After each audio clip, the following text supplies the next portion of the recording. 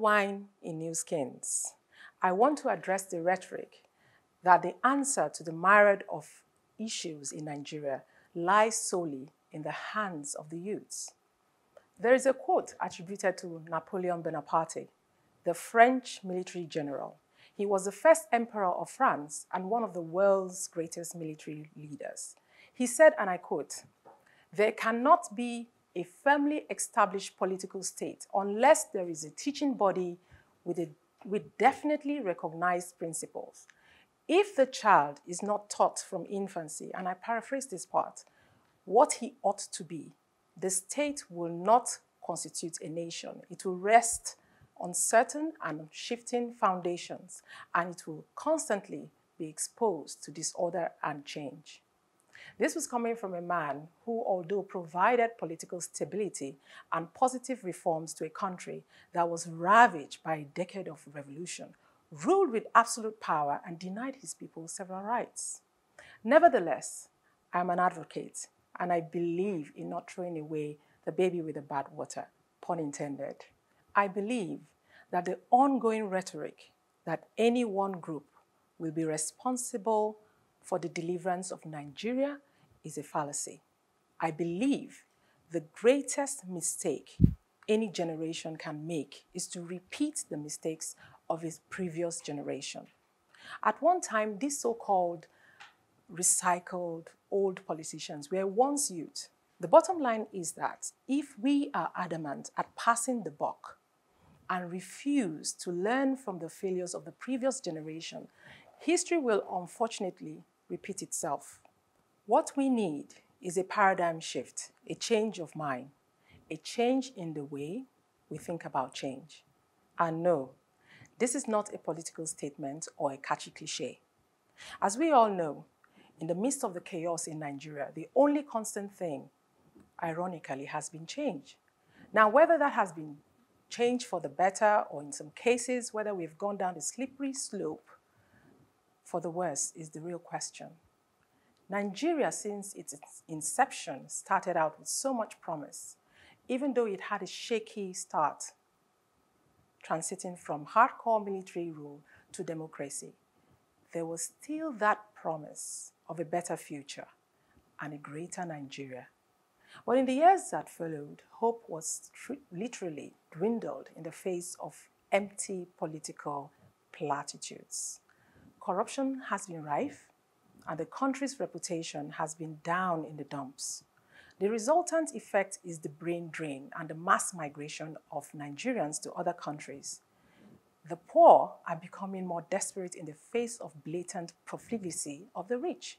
Worse still, kidnapping is now the order of the day, and the nation is being held to ransom. What happened? Where did we get it wrong? How can we as a people change this narrative? What are we doing now to advocate for change that is meaningful and impactful in our own spheres of influence? We can go on and on about the things that went wrong with the older generation. But until we look beyond the blame game and begin to address patterns and traditions which might have influenced the culture of excessive waste and lack of accountability, we might not make the transition towards positive change, even with this new generation. I believe that the youth have so much to offer in terms of fresh perspective and innovation. But until there is clarity about what we call a new Nigeria and how we as a people can embody the ideals of integrity and accountability and begin to build and fortify systems which promote this, we will just be putting old wine into new skins. Wow, this is, it's just a plethora. I think this statement really captures the reality in Nigeria. And taking up what you said about the youth and old wine and new wine skins. I remember a few years back, I was on a flight back to Lagos, and I happened to sit with the former dean of my faculty at the University of Lagos as a faculty of education. So by the time we got, he invited me to go with them, in their vehicle.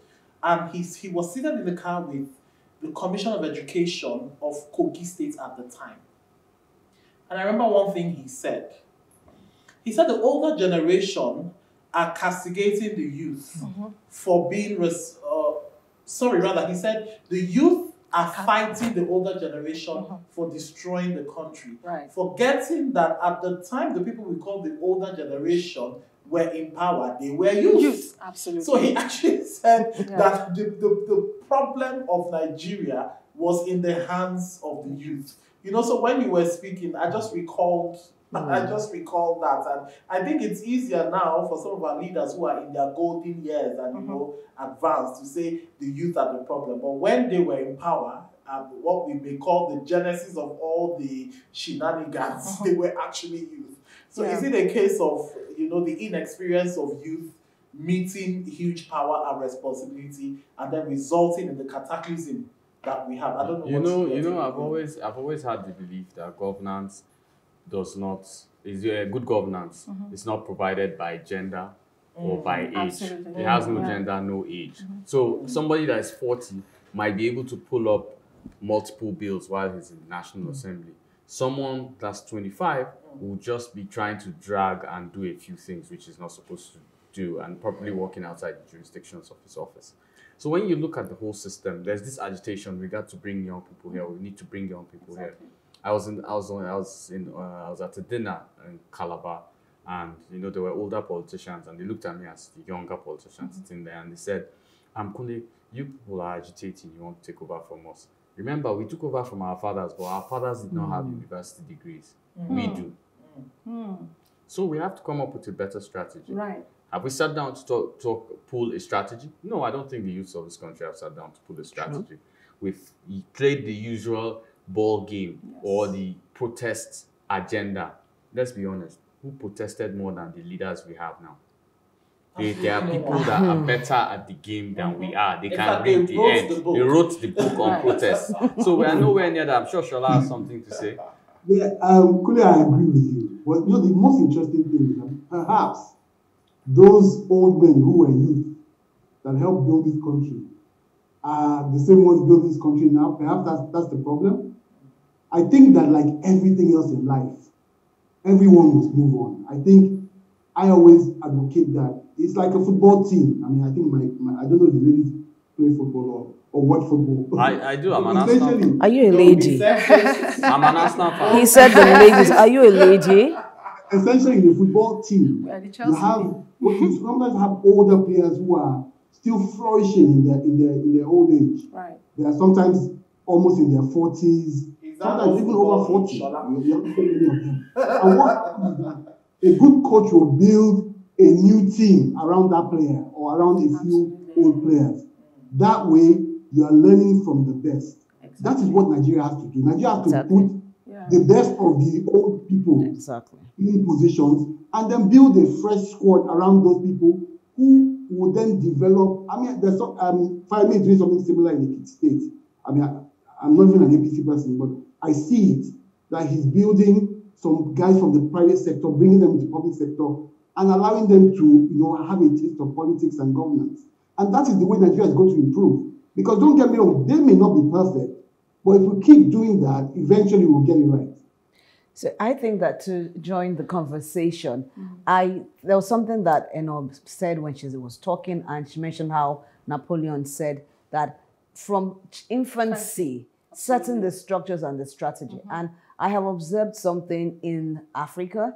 At disaster with West Africa, I am looking for an established, strong leadership academy or leadership institution that actually talks about how do you want to rule, how do you want to reign, how do you want to govern your own little constituency. Right beside you, there's a political literacy. Well, if there's a political literacy person right beside me, then there might be some challenge. How competent is the awareness around what he's doing? What are the results? Because one thing that we do a lot in Africa and in Nigeria especially is we have a lot of activities. Can we quantify our results? Can we talk about our impact? And is it at scale? Right. I remember that I have a mentee, and one of the things that I was pushing for her, she was just 17, and I really wanted her to get into the African Leadership Academy in South Africa. Now, when we look at it, we look again, I've also been involved in the education space for a bit, and we observed that for America, You literally find that the presidents go through a particular university. There's a strategy in place that comes in from when you are already identifying skills. Yes, I know another thing that I also saw is, and I'm hinging my contribution on Eno's comment about Napoleon. And you understand that there's a system of education that talks the Montessori system. And the Montessori system talks about identifying the skills and talents of children. So you have a whole classroom. And while you may have an instructor of some sort, the instructor is not there to come and tell you, go left or go right, or do A or do B. You have different 5 main arms of Montessori, and the child gravitates towards which part? Sensory, and other areas like that. And what the essence of the system is to find those innate skills that each person has. I think that tying this somewhat to our first advocacy about mental health, I think we need to start to groom from childhood. We need to start to look at systemic growth and change, not just to add, I think, what Sola said about the old and the new. There's a Yoruba saying that says, you wash hands together, you create a system. And I think that that's one thing that we really need to do at this point in time. How do we change the narrative constructively and identify what it is that we want to do? Are we really beginning with the end in mind? There's, at the end of it all, we can talk all the rhetorics, we can do everything we want to do, but if we don't have a strategy, a system, and a vision of what the results should look like, we may repeat again the same mistakes of our forefathers. On last week's episode, Emu Okwete says APC and PDP members are already wired a certain way. The honest youths have to infiltrate both parties and diplomatically alter their mindsets. Unfortunately, it is through these parties that we stand a chance of improving the system because they own everything. Follow us on our social media platforms on Facebook, PlusTV Africa, #The Advocate NG, and Instagram at PlusTV Africa, #The Advocate NG. To catch up with the previous broadcasts, go to plustvafrica.com/The Advocate NG. Is the grass truly greener on the other side? Enitan looks to answer this question, but only after the break.